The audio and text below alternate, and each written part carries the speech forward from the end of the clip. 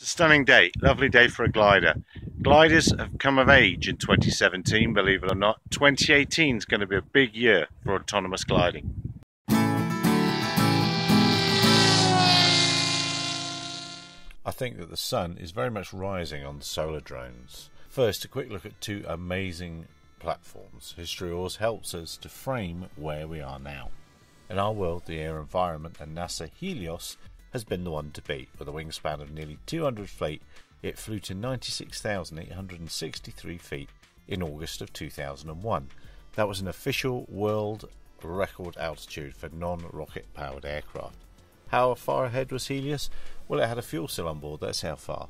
For gliding types, it flew at a glide ratio of 31:1, and electronic engineers might like to know it had 62,120 individual solar cells on it. Development flights, which led to the world altitude record flight in the summer of 2001, were flown from the US Navy's Pacific Missile Range facility on the Hawaiian island of, here we come and get this wrong, of Kauai. That site was chosen due to its more equatorial latitude, minimal air traffic, and restricted test range airspace over the Pacific Ocean. Part of that thought we shall return to it. It's sort of the point of this video. For some reason, I'm not sure why, the US HAPS, that's High Altitude Persistent Pseudo Satellite Scene, for this is what they're going to be really, has gone quiet. The void was filled by Blighty and a team that rather delightfully described the launch technique of the Kinetic Zephyr as several blokes and real ale. I've said it before and will say it again, technology that looks simple is normally very hard. In a 2008 demonstration for the US military, the Zephyr 6 flew beyond the official world record for the longest duration unmanned flight. However, its 82-hour flight at 61,000 feet did not qualify because no FAI officials were around. Wind the clock forward to 2010 and the FAI were in attendance when Zephyr 7 flew unrefueled from the 9th of July to the 23rd of July.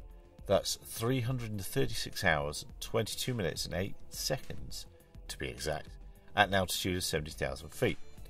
I was told that they ran out of range time. Part of that thought, we shall come back to it. Manned solar aircraft are also a thing. The round-the-world Breitling Solar Impulse made international headlines, and well-deserved they were too. But I have a soft spot for the Sunseeker Duo, a platform that can very obviously be converted to RPA or OPV operation. It follows in my mind the "if it looks right" adage. Anyway, it's much larger than our usual fare at SUS News.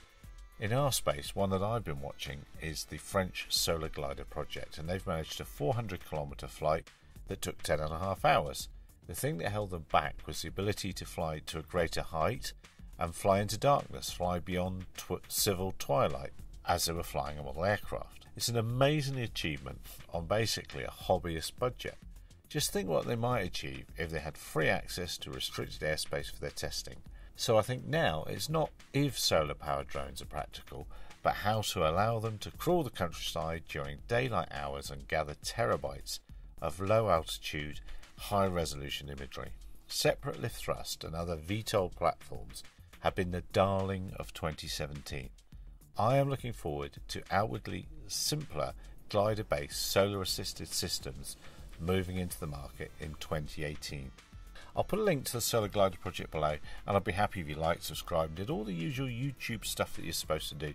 And even if you like, tell me what a clown I am in the comments, for multi-rotors will always rule the world. Don't forget to tune in to our Tuesday live streams at 2100 GMT. All the best for now.